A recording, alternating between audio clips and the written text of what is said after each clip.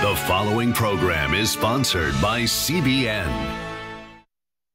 Coming up, they're trying to undermine the president. People who didn't support him when he ran, didn't vote for him on Election Day. While working inside the White House. The facts are very simple. And they have allies throughout the government. They went after American citizens for political purposes, and it should never happen again.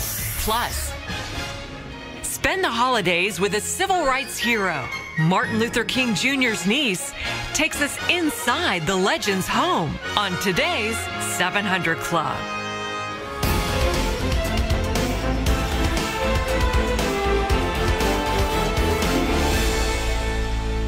Welcome, ladies and gentlemen. You know, it's interesting, this stuff about climate change. Everybody thinks is a terrible thing.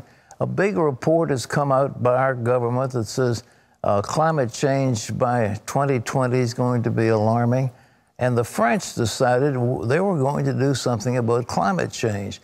They were going to impose a major tax on gasoline, and that was going to help climate change. Well, it turned out the people of France didn't like it. They rioted. They set fire out in Paris. They started chipping on the Arc de Triomphe. And so President Macron says, hey, maybe we're not going to bear that cost after all. And so he's backed off of that tax, and Terry has more. Well, that tax did lead to increased rioting in Paris, and as Gary Lane reports, President Trump recognized the economic threat of climate change policies very early on. Take a look. At the climate summit in Poland, the UN Secretary General urged world leaders to take the threat of climate change seriously. He said bold action is needed if nations are to prevent a catastrophic rise in temperatures before the end of the century. But recent events in France might signal a growing backlash against climate change policies. If we fail, the Arctic and the Antarctic will continue to melt. Corals will bleach and then die. The oceans will rise. More people will die from air pollution. Water scarcity will plague a significant proportion of humanity, and the cost of disasters will skyrocket. Guterres said nations are not moving fast enough to prevent irreversible catastrophe. But tell that to these anti-government protesters in Paris. They crippled the City of Light, rioting, looting, and even defacing parts of the famous Arc de Triomphe. It was all over a steep tax increase on gasoline. The French government believes it can combat climate change by raising fuel taxes, and that may lead to reduced carbon emissions. But instead, just the threat of an increase led to national fury and mayhem. French President Macron has backed off from implementing the fuel tax increase for now. Their pocketbooks already strained by economic hardship, the skeptical French aren't buying the climate change hysteria. Neither is President Trump, tweeting this week, I am glad that my friend Emmanuel Macron and the protesters in Paris have agreed with the conclusion I reached 2 years ago. The Paris Agreement is fatally flawed because it raises the price of energy for responsible countries while whitewashing some of the worst polluters. Last year, the president announced he's pulling the U.S. out of the Paris Climate Agreement because it would cripple the U.S. economy. Thus, as of today, the United States will cease all implementation of the non-binding Paris Accord. Trump says he won't allow American workers and taxpayers to absorb the costs of those accords in terms of lost jobs, lower wages, and closed factories. Stephen Moore, economist and senior fellow at the Heritage Foundation, says a doom and gloom lobby is pushing the climate change agenda in America and around the world. I estimate that the climate change industrial complex, and that's what we have today, is tens and tens of billions of dollars to spread this doom and gloom. We've created whole industries of climate scientists to come up with these models that predict the world is coming to an end. Gary Lane, CBN News. Thanks, Gary. Ladies and gentlemen, like it or not, climate, I mean, obviously we don't want to pollute the air. We want clean water. We'd be crazy not to want it. We don't want our rivers polluted. I was in Poland, and I think it was the Vistula River was so polluted you could hardly stand the smell, and there were no fish that could live in it. So we can't have anything like that. And I was in Prague, talked to our ambassador there, Shirley Temple Black, by the way, our ambassador, and she said, you breathe the air, it's like smoking a pack of cigarettes a day because the air is so polluted in Prague. So we don't want that kind of thing. But the truth is that this climate religion is an attempt to take over the industry and to cripple the productive industries of the world. And the great polluters are India and China, and they're having a pass. But beyond that, it looks like that they say that the sunspot activity out of the sun is diminished, and that means we're going to have a lot colder weather not because of anything to do with what we do with our SUVs and our driving or what we burn in our fossil fuels. It has to do with the sun. And according to Joe Bastardi, our expert from AccuWeather, we're going to have a really cold winter. So let's see what's going to happen. A nasty winter storm is moving across our country despite so-called global warming. Ephraim Graham has that. Pat, forecasters are predicting what could be a coast-to-coast winter weather event, bringing extremely cold temperatures, snow, and ice. Meteorologists are predicting the storm system, which will move all the way from the southwest to the mid-Atlantic, could affect millions of people. There could be flooding, ice, snow, and rain, bringing power outages and making life miserable from one side of the nation to the other, with at least a dozen states getting snow and another 20 getting rain. If that storm hits Washington, D.C., it could delay important work in Congress. Lawmakers have just a few weeks to pass a major criminal justice reform bill. As Abigail Robertson reports, one veteran senator says they should clear the schedule to make sure the bill gets a vote. Lawmakers say the time is now or never to pass a criminal justice reform bill that's sitting in the Senate waiting on a vote. It's major legislation with the goal of trying to make sure people don't end up back in prison. Leader McConnell has said that he does not know if he will have time to bring it to the floor by the end of this year. What is your response to that? My response to it is that he has a very legitimate reason that he wants to get judges through. We can work on judges next year because Republicans control the Senate. Whereas if we don't do this bill and Democrats come in and control the House, we're not going to get the broad bipartisan support that we have for this. The bill has already passed the House, and Grassley believes more than 75 senators would vote yes if it makes it to the Senate floor. He worries if it's delayed until next year, it's over. Lawmakers have a lot to do before the end of the year, including paying for border security. Grassley is confident lawmakers can avoid a partial government shutdown simply because he says it costs a lot of money to open and close the government. I don't think with a fiscal situation in our country, we should do anything as stupid as shutting down the government. A few senators, like James Lankford, are working to permanently remove the threat of these shutdowns. When you're constantly fighting about a government shutdown, then you're always distracted over what the real issues are. Lankford introduced a bill that would require the previous year's funding to kick in until Congress passes a budget, and only punishes lawmakers for missing their deadline. Congress has to be able to stay here and to be able to get its work done, rather than it's not done, so we do these government shutdown fights or extensions, and the American people go through all the turmoil. Let's put the pressure where the pressure needs to be. Congress has until December 21st to fund the rest of the government. Reporting from Capitol Hill, Abigail Robertson, CBN News. With or without a storm, the clock is ticking on this one, Pat. Well, I tell you, a shutdown would be insanity. I mean, it would be insanity. And it will kick back on the president if he's the one that's caused it. Whoever caused it, he's going to take responsibility. And so he should do everything he can to fight it. But as far as this prison reform, I don't understand that much about it. There are people who don't like certain parts of it.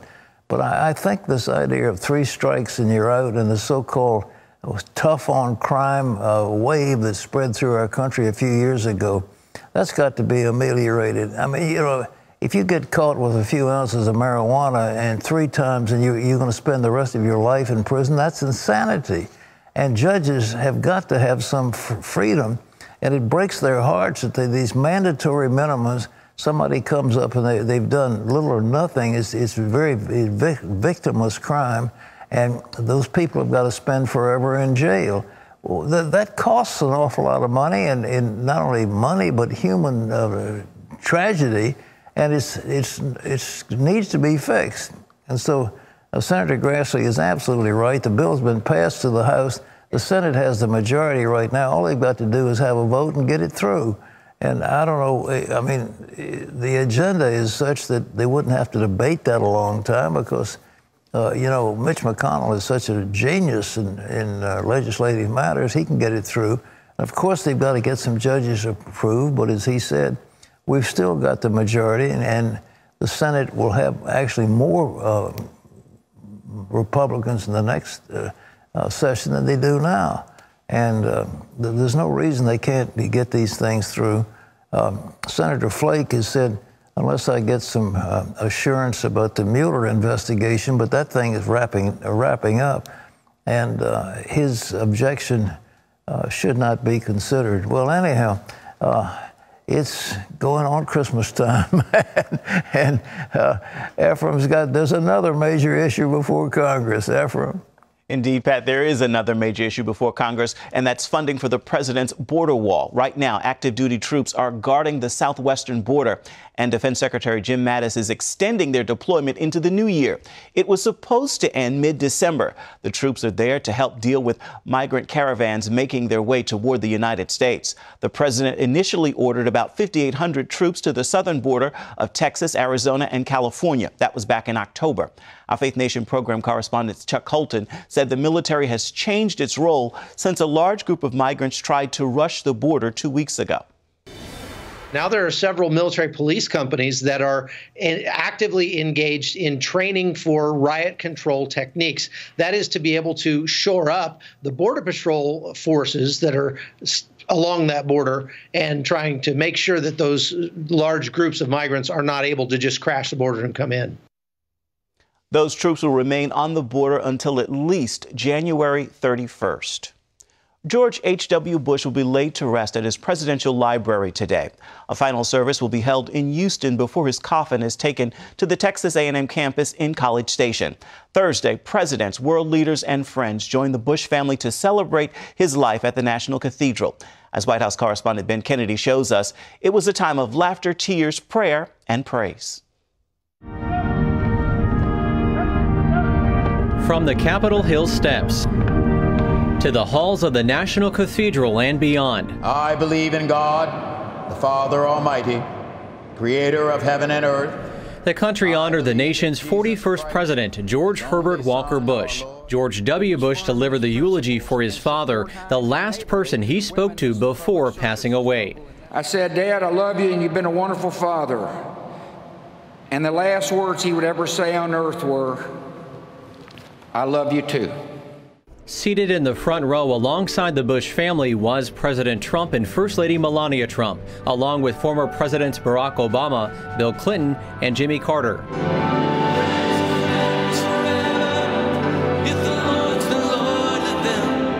Christian recording artist Michael W. Smith, a longtime friend of the Bush family, sang Friends. Though it's hard to let you go, in the Father's hands we know. It means something because I've been friends with him for 29 years. And so the fact that he wanted me to sing at his funeral, it's just an honor beyond words, it really is.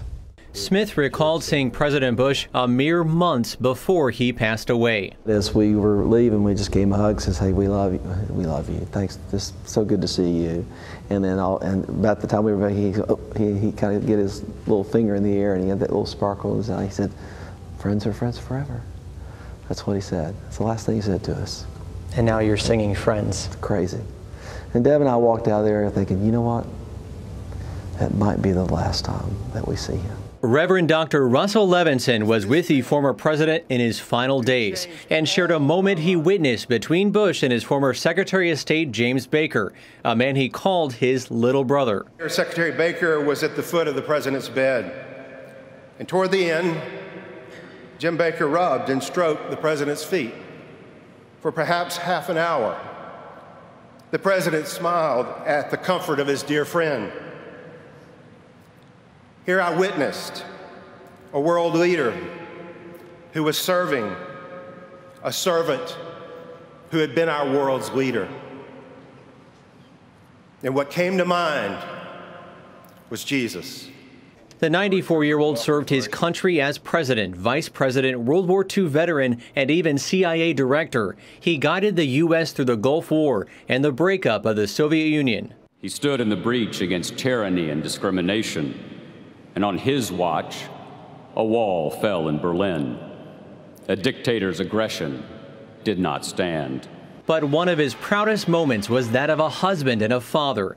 Married more than 7 decades to Barbara, their marriage would bring 6 children, including George, who followed in Dad's footsteps as the country's 43rd president. A great and noble man, the best father a son or daughter could have. And in our grief, let us smile knowing that Dad is hugging Robin and holding Mom's hand again. Now, former President Bush is only the 19th person to be honored with a state funeral. His casket is in Houston, Texas for a service, and he will be buried next to his wife Barbara and his daughter Robin, who died at just 3 years old. Ben Kennedy, CBN News, the White House. Great man and a great family as well. Pat? Well, he was a good friend, and I received many letters from him, and he came and visited us. We was on the show at 700 Club on a couple of occasions, and he's a good guy, and we were good friends. I traveled with him over to the Sudan when Numeri was president.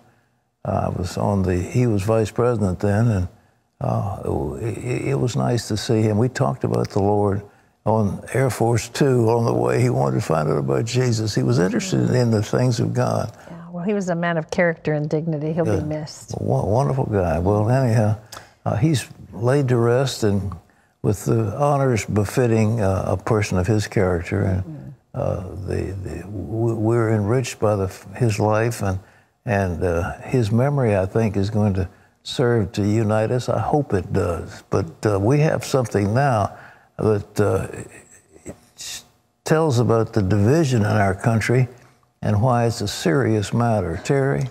Well, coming up, inside the deep state, hear how President Trump's enemies are working to undermine him from inside the White House.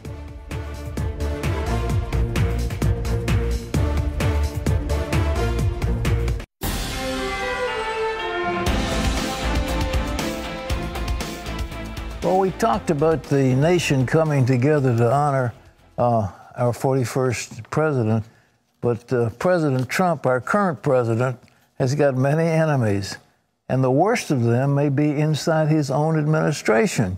CBN News spoke with 2 of the main players behind the 2016 win, and they say the, quote, deep state is working very hard to thwart the president's agenda. Our Jenna Browder has this story from Washington. In their new tell-all book, Trump's Enemies, How the Deep State is Undermining the Presidency, former campaign managers Corey Lewandowski and David Bossie reveal a lot, including a list of names of those they say have tried to undermine the president, some of them from inside the White House. Well, the November 9th Clubber, it's comprised of people who didn't support him when he ran, didn't vote for him on Election Day, but found a way to weasel their way into the administration. And look, every president has to take people who weren't with him before to grow his team. The difference is, traditionally, those people put their personal biases aside and they work on behalf of the president to further his agenda. Sean Spicer, Gary Cohn, and H.R. McMaster are just a few they write about. But their list extends well beyond 1600 Pennsylvania Avenue. Democrats, the intelligence community, media, and establishment are also included. There are people out there who say this whole idea of the deep state is a conspiracy. What do you say to those people? Yeah, you know what? That's the narrative that the left wants you to believe. The facts are very simple. And everybody knows it. You just have to think about how we are framing it, which is there are people in the federal government who have been in it for 30 or 40 years. They have what we call the we own, you rent mentality. The president is only here for 4 years or 8 years. They're here for 30 or 40. They slow walk your agenda. And when it comes to the Russia investigation, we detail it very much in the book, and people should be very afraid, because what the president outlines in his interview and what we talk about in the book, individuals at the highest level of law enforcement use their badges, which they were entrusted with, and they went after American citizens for political purposes, and it should never happen again. there's talk that the president may pardon Paul Manafort. Do you think he should? Look, I think every president has it under their purview to issue pardons. Barack Obama issued more pardons than 13 previous presidents combined, and some really bad guys. People who were convicted killers. But what I think the president said recently was he's not going to take that off the table. Then they say that's part of Trump's art of the deal mindset. They both know well. I mean, we were on Air Force One and you were both there. This was down to a campaign event in Florida. But you're right there. You were in a lot of these conversations. Just tell us about your relationship that you still have with the president. Well, we have a great relationship, and part of the reason we wrote this book is so that we can bring to light the frustration that the president has faced, whether it's from the intelligence community, some of the mainstream media, some of his own staff, those people in Congress who's thwarted his agenda, because we hear it, because we travel with him, we see it, and he deserves better. Another reason they say they wrote the book is to tout the president's successes and show the ways of Washington and what he's up against come 2020. In Washington, Jenna Browder, CBN News. Well, the book is called Trump's Enemies, How the Deep State is Undermining the Presidency, and you can get it wherever books are sold. Interesting stuff. Fascinating. Yeah. I'm sure you'll be reading it. Well, I think, you've got Clapper, and you've got Brennan, you've got these people. They're just openly antagonistic, and these so-called intelligence people. I think what's happening in the Justice Department, I think when you look at what was done to set up this whole thing with a special prosecutor, that was engineered by the Justice Department, that and the FBI that really hated Trump. And you've got the emails back and forth between Schrock and his girlfriend that said, how can we stop him? How can we use the power of the FBI to stop this man from being elected president? That kind of stuff was it's not something you need a book about. It was out there, and it's been out there in the public, and it was shocking. We should be shocked. These people should be prosecuted because they're misusing their power. We give an enormous amount of power to the FBI, an enormous amount of power to our federal prosecutors. And for them to misuse that power is something that should be appalling and abhorrent to any liberty-loving American. Terry. Well, up next, we're going to join a famous Gigi in our kitchen. Gorgeous Grandma Elvita King is cooking up a holiday feast that's fit for the 7 generations of the King Williams clan. The self-confessed shake and pour chef will also share her kitchen blessings. All coming up when we come back.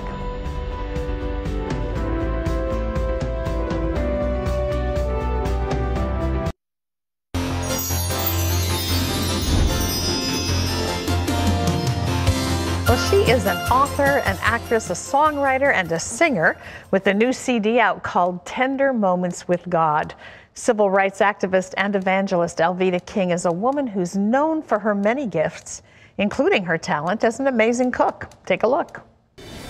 Elvita King is the niece of Dr. Martin Luther King Jr. and the daughter of Reverend A.D. King. Elvita's family carries on the holiday traditions of her grandparents, Reverend Martin Luther King Sr. and Alberta Williams. The Williams King family celebrates by singing around the piano, posing for caricature drawings of the family, and of course, eating food, and more food. But most importantly, it all centers around the gift of Jesus Christ. In her cookbook, Gigi's Home for the Holidays, Elvita shares her family's delicious holiday recipes that bring laughter, love, and joy to their holiday table. Well, she's brought all her food with her. Welcome back to the 700 Club, Alveda King, also known as Gigi. My Gigi also. Yeah, You're Gigi too. I'm Gigi too. Wonderful. Yeah. We're sharing that name, right? Yes. Well, I want you to share a little bit about your family's holiday and paint the picture for us. How many of you actually get together? Every year there's so many of us, and we begin during Thanksgiving even. Wow. And so my own family, there are 6 living children, 10 grandchildren, the cousins, and friends. So the house could have as many as few as 15 and as many as 35. Wow. And all of these people gathering together in such a wonderful atmosphere, because cooking in the kitchen is one of your best Christmas blessings that you talk about that exist in your family. But share some of the other favorites with you, because you kind of all participate in all of this. Well, we do musically. Many of us are musical. We all pray, and that's the most important part. And then many of us are cooks, from the adults down to the little children. Really? And we're going to do a favorite in a minute, the Cornish hens. We'll talk about those. And then one of our new dishes. But in our family with the Cornish hens, everybody has their own recipe. So, oh, really? Yeah, we do. Some people stuff it with the apples, the oranges, the raisins, or whatever. Wow. And so it's just a tradition to see who does the best Cornish hen. What's your favorite tradition? Because you have so many that... My favorite tradition is to get together, to do the fellowship, to sing and to pray together, play games together, and then everybody brings the covered dish and we talk about how they made it. And we do that from Thanksgiving all the way through Christmas. Wow. Wow. Well, you're going to talk about your Christmas meal, the big meal here today with all of us. Let's move down here and start with the Cornish hens, because they are such a fun way to celebrate a special event. They're beautiful. They really are. And I know you do that in your family too. I do. I love it. And Cornish hens are one of the easier dishes to do, but they're very festive. And we have here garnished with the kale and the cranberries. And this one is done with a rice stuffing.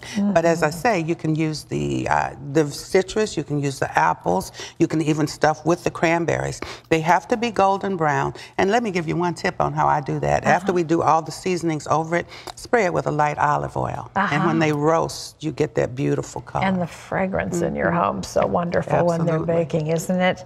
This is a gorgeous salad, and people are so into doing something healthy and nutritious. In fact, everything we're showing here is really pretty healthy. So talk about this. Well, what we do with this particular salad, we have the kale, the carrots, and then we have the beet spirals, and I see the winter squash along with the carrots. And what we're doing, I'm sensitive to tomatoes. And so how can you make a delicious dish without tomatoes? The squashes and the parsnips and all of that can go along with it. And so we see all this beautiful array here. I see actually some avocado, but I just tell people, make your favorite salad. Make it very pretty and include it in your dish. Yeah, that's beautiful, absolutely beautiful. And then you've got some steamed broccoli, and you know, we're honoring George H.W. Bush, and he hated broccoli. I know, but your broccoli looks delicious. Well, what happens, even with my own children and grandchildren, they weren't favorite.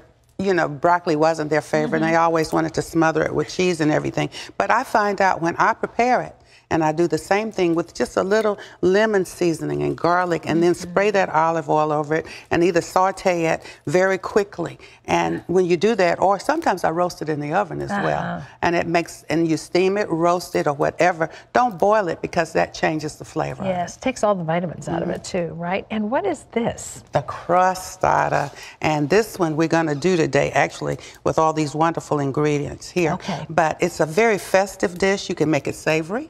You can make it vegetarian, you can do it with the meat, and you can even do it with your sweets, your sweet potatoes or apples. But it's a very simple recipe. Okay, let's talk about how you put that all together here. All right, well, we've got our ingredients here, and I'll admit this, Terry, sometimes I'm real busy. I can cut and cube and get them ready, or I can go to my favorite store. I knew I loved you.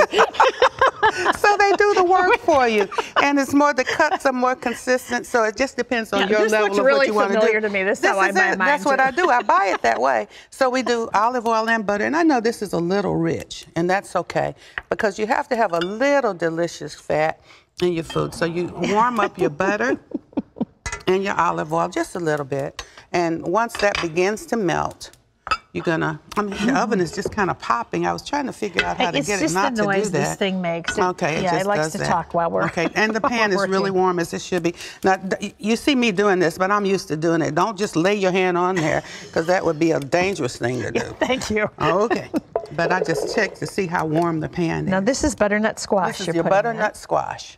This one, we're doing a vegan one today, except we are going to do a little cheese on top. But you can do it with or without the cheese. Okay. So we have our butternut squash. You know, some people like Brussels sprouts. You like it? Brussels sprouts, okay, some people do, some don't. So they're strong, but they're good. They really are, and they're very good for you. A lot of fiber, a lot of vitamins in those. I'm going to take this up a little bit to see if that'll help. And we're going to put our onions. I like the red onions. I do too. See, because they're very flavorful. But you can do the shallots. You can do chives, that would be good anything too. from the onion family, and your own special seasonings that you like and that you prefer. And so what we do, we don't want to cook these too long because they have to go in the oven and they're going to cook some more. Okay. But we just want them to kind of just saute gently in the oil and in the butter. Oh, it smells so wonderful. It really does. And you have salt and pepper to taste, a pinch of salt. We talk about that. That's just to taste the ones that you like. And some people like more, some people like less. And you have your salt and your pepper. And once you saute these down, I see my butter is melted. You just really want to get to release the flavors of that in your oil and in your butter. Now you have the pie crust is here. And so once you get all of this kind of blended and mixed, you get it in there, and we've got our almonds today. So nuts, these are optional, because some people can't have nuts, they have nut allergies. So you have your filling. You can leave that out if you want to. This is your filling, right? It's to taste. And in the cookbook, we give all of these various options and what you can do. Now here's the trick. We've got enough to make 2 today, but let's just kind of go on with 1 now. Okay, now this is sauteed. You see it's beginning to it looks beautiful. The color of everything, Isn't it pretty? Gorgeous. It's so festive. Yes. Such a holiday look. So you're just going to spoon feel that in inside. Here. Oh, just enough to fill it. We have enough for 2, as I say. Now, why don't you help me scallop this? Come on, we're going to come across and begin to just kind of just like that. Just pinch it because you want to leave the center slightly exposed. And we're going to scallop it here. Okay. And we're going to leave it exposed. We're going to pull a little bit back here. Okay. And see how pretty that is? That's the shape of it. And you can make 2 or 3 of these at once. You scallop it across. All right. Yeah, fold it. And we have to get that in the oven. I'm going to put it in the oven, and I'm going to show you turn what this it looks one like off when it's done. Get that done. All right. Whoa.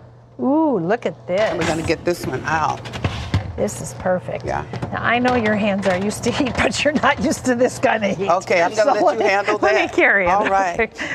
Oh, look at that. That's a work of art. Now, we bake this one with the cheese on it, but you can leave the cheese off for those who are sensitive to the cheeses. That's the goat cheese there, and we could do that. Now, once it comes out, we're not done.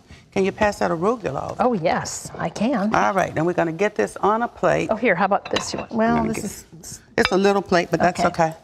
And get it off of there. Oh, okay, don't break on me.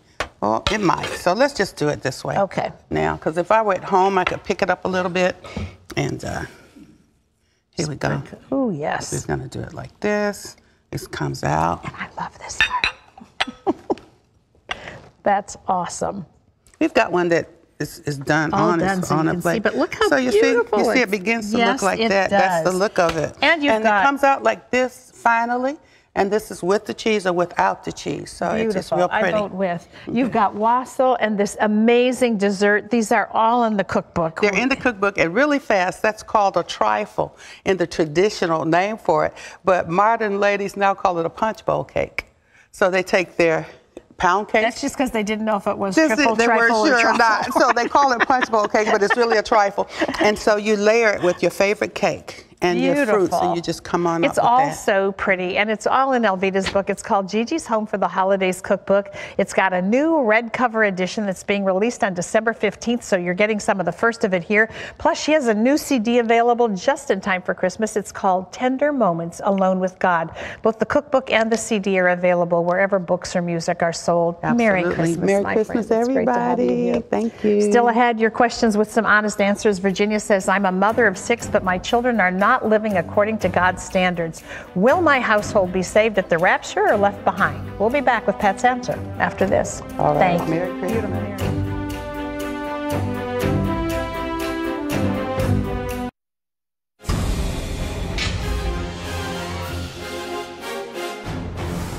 And welcome back to the 700 Club. Pastor, Bible teacher, and New York Times best-selling author David Jeremiah is bringing Christmas to Broadway this year. Make the Season Bright is a one-day Christmas show that takes place on December 6th. It will feature the talents of the Gaither Vocal Band, Charles Billingsley, and Sheila Walsh. Plus, there'll be a special Christmas message from Dr. Jeremiah. The Turning Point pastor says Christmas is a season dedicated to the gift that keeps on giving, salvation and restoration in Christ. And I'm excited to be a part of a large-scale Broadway event. Actor Chris Pratt celebrated at Disney's annual candlelight ceremony with a reading from the book of Luke and a personal Christmas message of his own. The way we love our children, and the more we love our children, the more we will understand the capacity for our Father in heaven to love us. Each and every one of us, a precious creation, and he just marvels in the ways in which we could try to please him. And through this holiday spirit, may we continue to spread peace and goodwill throughout the world. Thank you, and Merry Christmas! Amen to that. Remember, you can always get the latest from CBN News by going to our website at cbnnews.com. Pat and Terry are back with more of today's 700 Club right after this.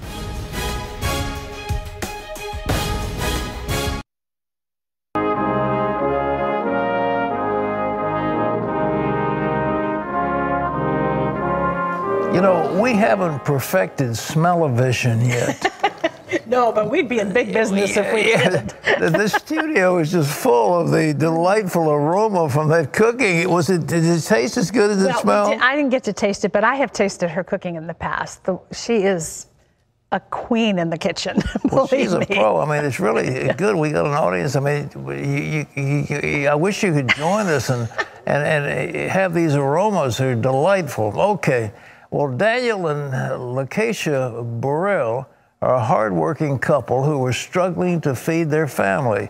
Then one day, Lakeisha discovered a way to come home with a trunk full of groceries without spending a dime. Akila, let's see what Akila's gonna do. Daniel and Lakeisha Burrell are dedicated parents who are passionate about ministry. 4 years ago, they felt led to move their family to Georgia to help friends plant a church. They said, well, we need children's ministry directors. And we're like, okay, it's been amazing to be able to have our children right there with us during this process. I know that it's touching their lives. Their journey of faith hasn't always been easy. The couple's 3-year-old Daniela has suffered from a brittle bone disease since she was born. An hour after she was born, the doctors were doing a routine test on her and broke her leg. And they had to rush her to Texas Children's Hospital. You had to just handle her a certain way so that she wouldn't break. That's how delicate she was, just like glass. Then she's had her rotting surgeries and then all the infusions every 3 months. She's still just this happy little girl through it all. Daniel works very long days as a chemical batcher, but when medical bills piled up, finances got tight. Some people say you live paycheck to paycheck, but we weren't even making it to the next paycheck. It was very difficult for us to even put gas in our car. We didn't know where our next meal was coming from sometimes. One day, Lakeisha was reading a magazine and came across an ad for Warehouse of Hope, a partner of Operation Blessing. I remember one day she just came home with a trunk full of groceries, and it was one of those hard times where, literally it was like we had nothing. Going to Warehouse of Hope relieved a lot a lot of pressure off of our family. You fill your whole car up. It's so much, it's like amazing how much they give you. I can't put it into words just how much of a blessing Operation Blessing and Warehouse of Hope has been to our family in this time. And it's gotten better. It's gotten a lot better. Daniel recently took up woodworking. Between the extra income he makes from selling his furniture and the help the family receives from Warehouse of Hope and Operation Blessing, the Burrells are finally making ends meet. I've learned to worship God and to say, God, you are my provider. I'm trusting in you. I would want to say to the people that give to Operation Blessing, thank you from the bottom of my heart. You've made such a huge impact in our life and taken the burden off of our shoulders. Thank you, thank you, thank you. God bless you because you are a part of something bigger than you even know. Well, it's just wonderful to think that somebody who's struggling, that we can reach out and help them. And Operation Blessing helps people all over the world. Millions, as a matter of fact. Something in the neighborhood of 300 million people have been helped over the years by Operation Blessing and CBN. So at the end of this year, this might be a time to do something. So we just ask you to consider, especially with stock, if you give gifts of stock, you don't have to pay capital gains tax if you have appreciated securities, and you get the full deduction for the market value of the stock, and you can deduct up to 50% of your income, depending on the rules of the IRS. In some cases, it's 30%, but with cash, it's 50%. And at the end of the year, that is the time to do it. So give us a call, 1-800-700-7000, and we want to help people like Daniel and like Aisha. I mean, it's good. Okay. Well, coming up, we've got some of your email questions. Kevin asks, when we witness to someone and they accept Jesus, what should we do next? That's a great question, and Pat's going to answer it after this.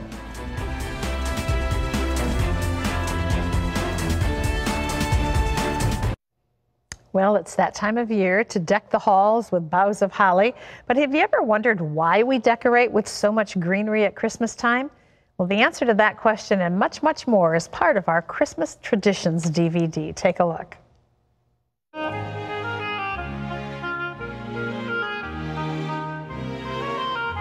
It's the darkest time of the year, so you want to be reassured that spring is coming, that the light is coming. So you're going to have a celebration with fires and candles.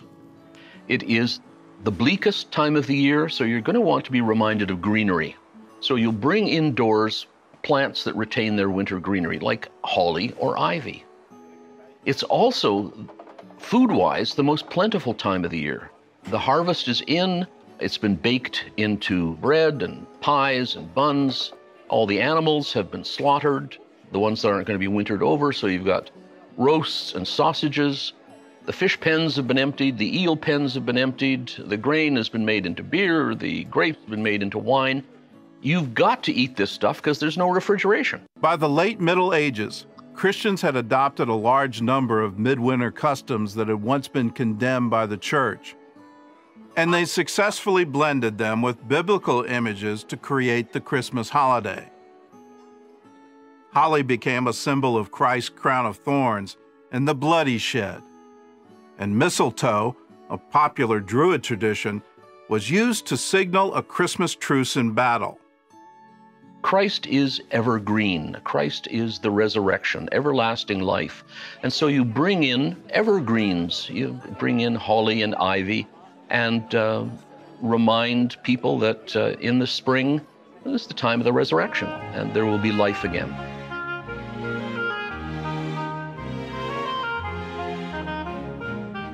Well, there are so many things we do at the holiday season that are traditions, but we don't always understand the why behind them. That story of the holly and the ivy is just one of the things that you'll learn in this Christmas, the story behind the traditions. It's a DVD that we've prepared just for you, and then Pat has gone into the studio and read the Christmas Carol. This is a Christmas classic. He has way loved playing Scrooge in this. and done a wonderful job of it. But these are our offerings to you this holiday season for a gift of $25 or more. As we want to reach out to people in need, both at home and around the world, we would love to have your support of that. And this is our way of saying thank you. So give us a call right now, 1-800-700-7000, or you can log on to cbn.com and join with us that way. But do something to make a difference for folks this holiday season. Time for some email. All right, are you ready? Let's take them. Yeah. Okay, this first one comes from Virginia, who says, I am a mother of 6 and have been trying to be a good Christian mom in my daily life. My children do believe in Jesus. However, they are not living according to God's standards. I do try to talk to them about being right with God and asking for forgiveness and understanding of how they live a Christian life. I feel they are influenced by their friends. Will my household be saved at the rapture or left behind? I don't have a clue as to what's going to happen to your household during the rapture. In all seriousness, I just don't know. I mean, it's impossible, James. The Bible says, bring up a child in the way that he shall go, and when he's old, he won't depart therefrom.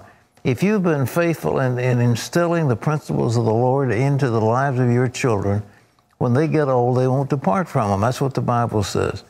Now, there was a time, there was a jailer. You remember the jailer with Paul and Silas? They were singing, and the prison opened, and the jailer came down, and the apostle said, you will be saved and your household. I just would like to think that people will be carried through to the end of time, but it depends on how you live and how you've trained them. You invest in those kids, and they will not disappoint you. But you have to spend time with children. And I would say this to any parent. If you don't pay attention to your children, then they're going to pay attention to somebody else. But they want to listen to you if you'll talk to them and train them. And that's the message we'd have with that question. All right? Well, and many children wander for a season. You and I are both examples of children who were raised in homes with Christian values. Yeah, well, I went far, far away. So Trust did me, I sowed more wild oats than you could imagine. He was worse than me, but I'm just saying. Yeah. Oh, I'm the chief of sinners. Oh, you're the chief of sinners. All right, one of us is. Okay. What else? We'll take turns. Okay, this is Kevin who says, Pat, my question is, when we witness to someone and they accept Jesus, what should we do next? I know seeking a good gospel teaching church would help them. Do I need to help further or just leave the rest to Jesus? I somehow feel responsible to help them grow in the Lord. I think you should. Paul said you may have many instructors in the faith, but you only got one Father, and I have begot you by my gospel. And I think they become your children. I don't want to say you're responsible the rest of your life or anything like that, but I do think that initially starting off, if you can teach somebody, show them the scriptures. We have a number of things here that we give out, and I think if they play that CD or listen to some of these teachings, I mean, it'll help them enormously, because it's like a baby. You're going to put the baby out, and what do? You've got to give him some nourishment. And I think if you lead somebody to the Lord, there is a responsibility to see that that person is cared for, and especially brought into a fellowship which is caring and nurturing and all those other good things. All right? Okay, this is Joshua who says, Hi, Pat. God gave me a word about what he wants to do in my life. I don't know what to do next. Please, what is your advice since God is silent? The Bible says, wait on the Lord. And I think you read, I think it was Jeremiah said, I waited a number of days, and then the word of the Lord came saying, the Bible says you will hear a voice in your ear saying, when you turn to the right or the left, saying, this is the way, walk ye in it. And the Bible also says, let the peace of God be an umpire in your heart. And so when the peace lifts, you know you've gone the wrong way. So God doesn't have to be talking to you all the time. There's a Bible and there's the Word of God, and he will speak out of that Word. But if you have the Holy Spirit within you, the Spirit of God will be a constant reminder of what you should do and what you shouldn't do. But don't be always in such a hurry to get something done. God knows who you are, where you live, what your situation is, and he will speak in his good time. So don't be in a hurry. All right. Hey, this is Vanessa, who says, I've been dating a guy for 5 months now and things have been off and on. I thought it was normal because people do argue in a relationship. But to my surprise, he's in love with a married woman and they are dating. He just left me like that. From the beginning, I asked him if he was sure that he wanted to be with me, and he always said yes. Right now, I'm losing it. I don't know where to go or what to do. Oh. You know that thing about leave off the key, lead, get at the back jack and all that stuff.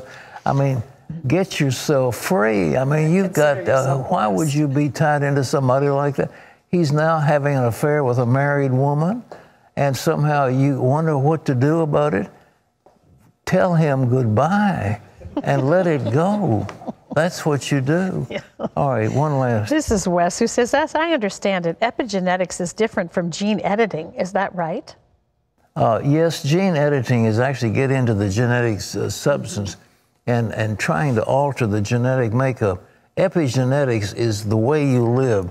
The genes stay the same, but the activities of the life that you live, what you say, what you do, what you drink, what you smoke, that will affect your genetic makeup for your offspring and your children's children.